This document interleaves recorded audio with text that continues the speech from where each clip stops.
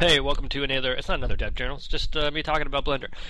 So I figured something out after a lot of searching and trying to figure out how to do something properly. Putting in the animations so that they go into Blender the way they're, or go into Unity from Blender the way they're supposed to, or how you want them to be. If you'll notice here, if I click the animation data here, I got idle and I got swing.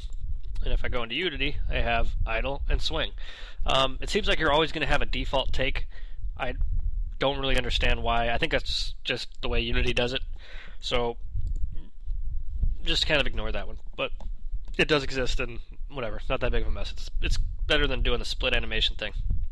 After screwing around with this a lot, basically what I figured out was if you click the F, that will save these individually.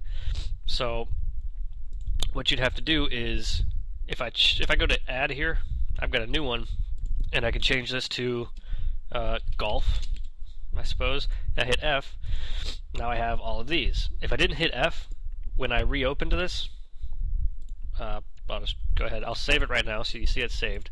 Now I'm going to go back into Blender, open up the Katana, and hey, golf's still there. Weird. Oh, it's probably because it was open. Watch this. Whoops. Now if I save it, and what am I doing? Okay, now golf's not there. So basically what you have to do is you have to ensure that you hit F for each animation, otherwise it doesn't save it like it's supposed to. And all you really have to do is make your animation like you want it. For example, I created a swing animation. Just put your keyframes in like you would normally animate it. Then hit the plus, and then type in the name, then hit F, or click the F. After that, you can just cycle between all your different animations, and that's pretty much all there is to it.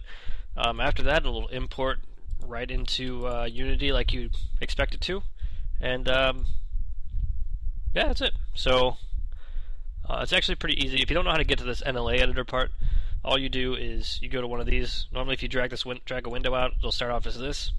Just go down here, click the little box, switch it over to where'd it go? NLA editor, and there you are.